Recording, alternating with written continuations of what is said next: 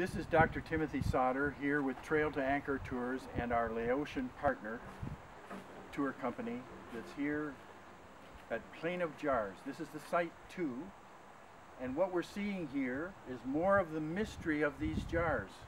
This jar right here we have measured at 2 meters high. Now what these jars were used for and when they were made, we do not know. This is a megalithic site. Mega meaning big, and site meaning a place where these jars are located. There are over 70 locations of these jars, but we can see only 3 sites here in Laos. What were these jars used for? When were they made? That's part of the mystery, and when you come on our tour package, you're going to hear some of the mysteries that I can present to you of sites like this around the world. There are megalithic sites in Peru that show that they're alien construction. There are sites in South Africa where the footprint is almost as big as this jar. There's a footprint of a human-type being almost 2 meters high. Was these jars used by gigantic people in the past?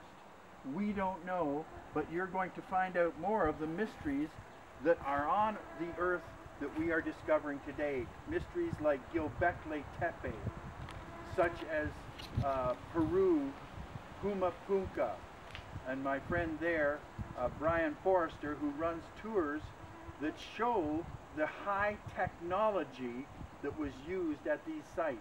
Was this high technology, or were these carved by hand?